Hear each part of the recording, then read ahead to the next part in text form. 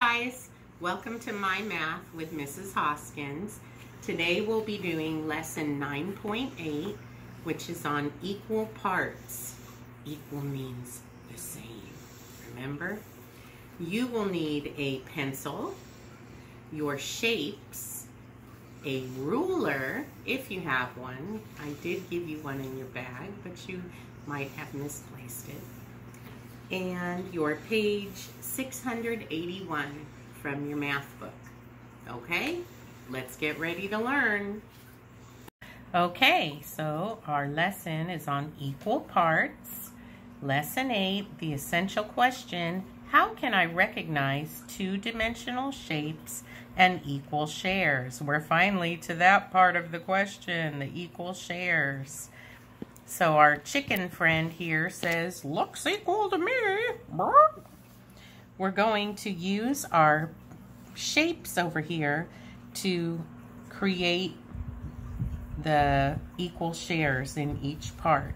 So we'll start with the trapezoid. You can see we're building a hexagon, and it makes two equal parts. And for our triangle, we're building a triangle of triangles, and that is 4 equal parts.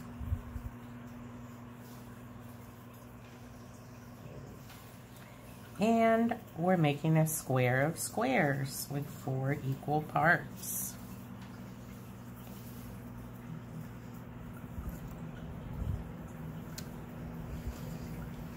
Now we're going to trace the numbers.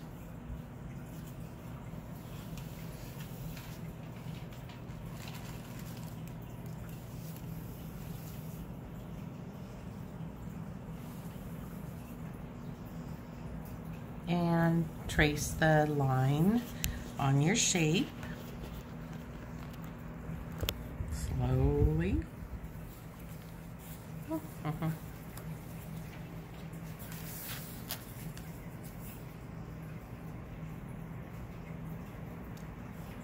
Okay, so all of these are examples of equal parts. Let's move to the inside.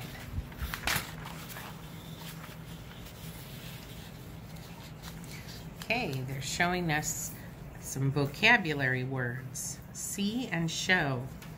A whole can be separated into equal parts.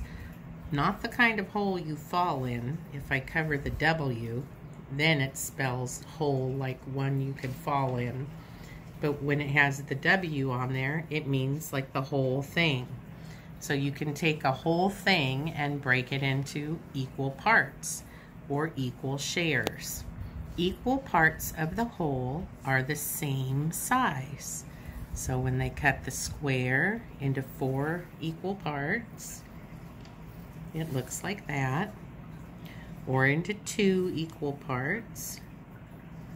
This time it's cut into rectangles, isn't it? So now we need to look down here and write how many equal parts. So how many equal parts there? 2. And how many equal parts in the circle? 1, 2, 3, 4. Draw lines to show equal parts. So we need to show 2 equal parts. So if I drew a line here, that would not be equal. That would make a triangle and a trapezoid. I'm going to use my ruler and start right at the tip of my triangle and draw a line down to separate it into 2 equal parts, and they're both shaped like a triangle. 4 equal parts. So again, I have to start by cutting my rectangle in half.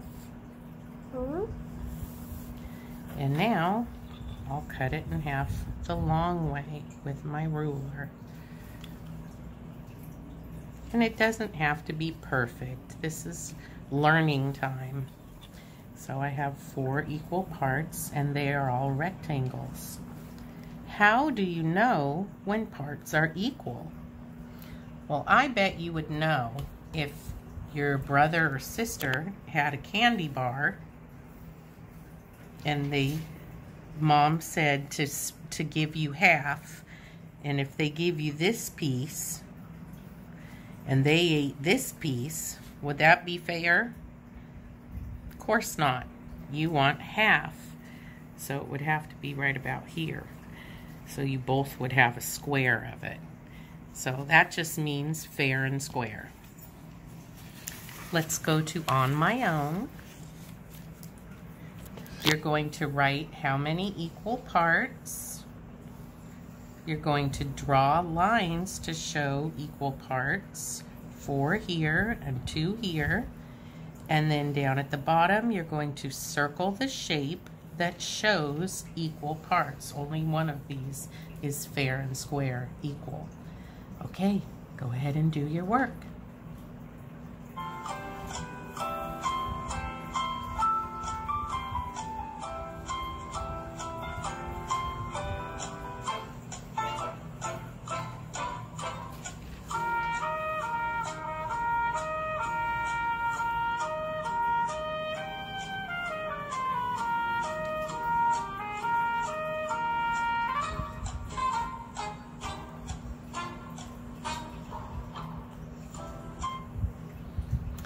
All right, let's check. So how many equal parts? Here we have 1, 2. So you should have written a 2. 1, 2, 3, 4. 1, 2, 3, 4. 1, 2. For drawing the lines for equal parts, you should have cut your square in half. And then cut it in half again. Mine aren't exactly equal, but that's okay. Trapezoid into 2 equal parts. I have to go this way. It's like you're folding it in half so that both halves look the same. Circle the shape that shows equal parts. Only this one, the green one, is equal. The other ones are not. Let's go to the back.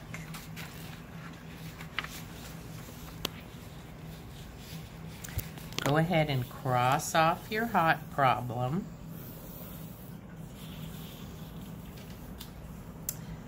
Jasmine cuts her sandwich into 2 equal parts. Circle Jasmine's sandwich. Well, you can see, is that equal? No. Is this 2 equal parts? Or is this 2 equal parts? Yes. Damon is sharing a pie equally with 3 friends. How many equal parts does he need? Well, if Damon is sharing with 3 friends, that means how many people altogether? Damon plus 3 more, that makes 4. So he needs 4 equal parts. So he could cut his pie like this.